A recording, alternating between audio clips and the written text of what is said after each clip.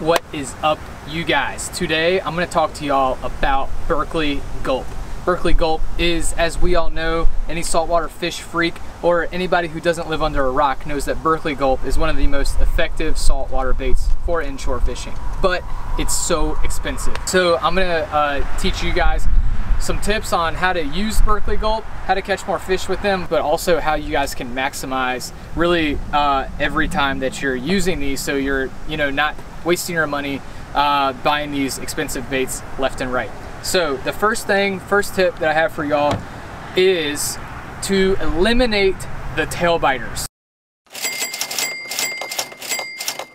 That's tip number one.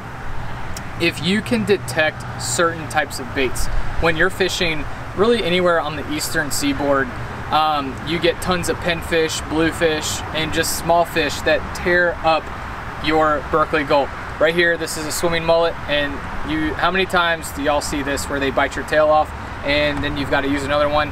And how many times have y'all burnt through a whole tub of these things, $20, in less than 30 minutes? So the first tip out there is how to detect the tail biters. When you're fishing a Berkley GULP and you feel that bite that literally feels like a mini machine gun, and your rod tip is just like, it's just bouncing real quick, that's a tail biter. That's a pinfish. What you want to do is just real quick, about 2 to 3 feet, so that you get outside of that tail biters, kind of area. One mistake that a lot of people make when they first start fishing Berkley GULP, because it's such an effective bait and it attracts tons of bites, it doesn't always attract the right bite. So you do have to know how to detect.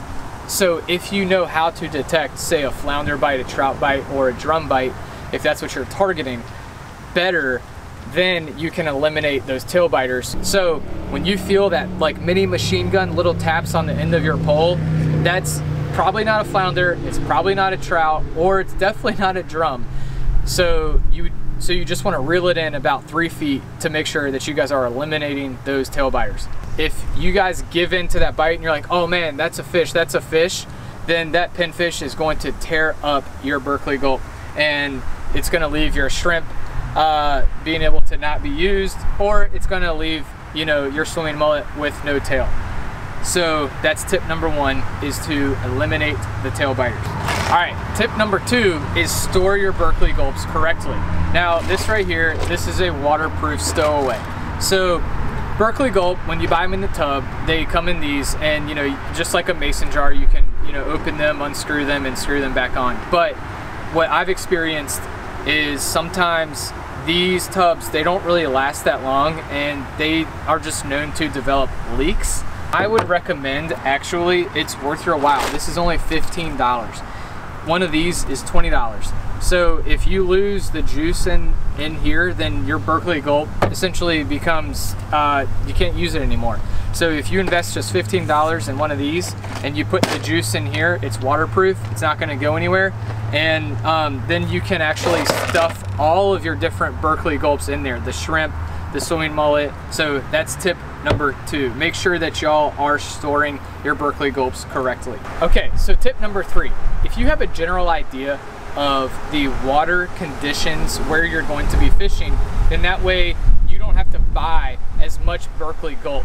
What I mean by that is, if you know that the water you're gonna fish is really clear, or on the other side where Christy and I fish in the Outer Banks, if that water is gonna be tannic, it's gonna be kind of brown, then that way you know that you're going to be able to eliminate having to buy different types of colors, and you can just maximize and hone in on really one or a few different types of Berkley GULP. All right, y'all, tip number four for Berkley GULP is know when it's time to change out your Berkley GULP.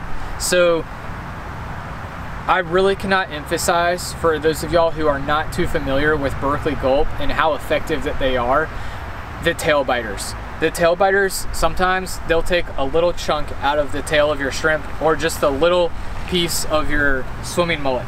So I don't have an example on me for a swimming mullet, but sometimes they'll take like 1/4 of an inch off the tail of your swimming mullet. That's okay. You can still catch fish. You don't need, like a lot of people, if they just get a little bite off of the tail of their shrimp, you can watch Christy and I's videos and look closely and see that a lot of the redfish that we're catching are coming from tails that have kind of like half bitten off or whatever. As long as it still has the action, like if it bit off the tail completely, then that's when you definitely want to change that out, and you do want to, you know, kind of throw this one away.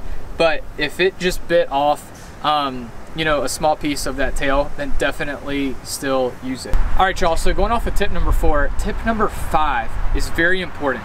And because Berkley Gulp is a more fragile bait, and it is susceptible to just trash fish and crabs, you know, destroying your bait, is to make sure that you're using the right hook for your Berkley Gulp. That's really going to allow you to maximize the amount of use that you get out of each Berkley Gulp. All right, so let me show you guys an example of a hook that I don't like to use for Berkley Gulp. And this right here, when you push that Berkley Gulp up, do you see how thick this is right here, as opposed to this is the Strike King jig head right here? Do you see how much thicker that it is?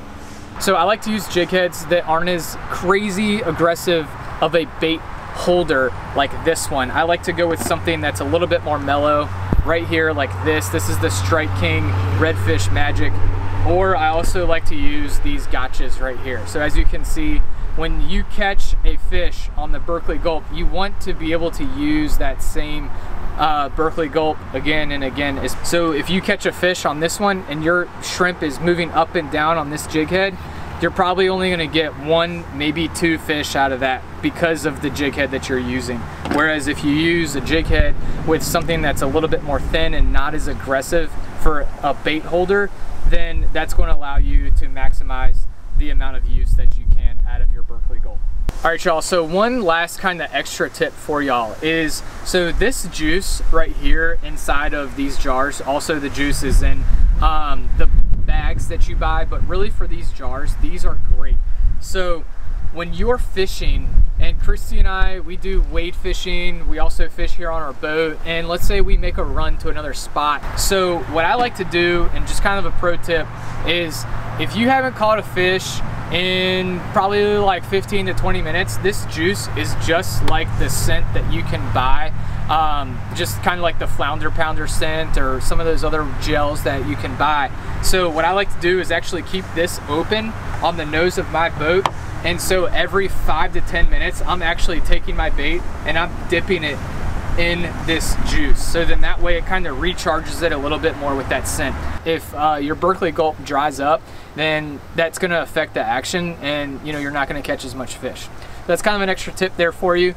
All right, y'all, so that's all I got for you guys. Hopefully those tips help y'all to be more successful out there on the water with Berkley Gulp, and do so without breaking the bank, because Berkley Gulp, definitely expensive bait, but it is effective. So hopefully that helps you guys be more successful.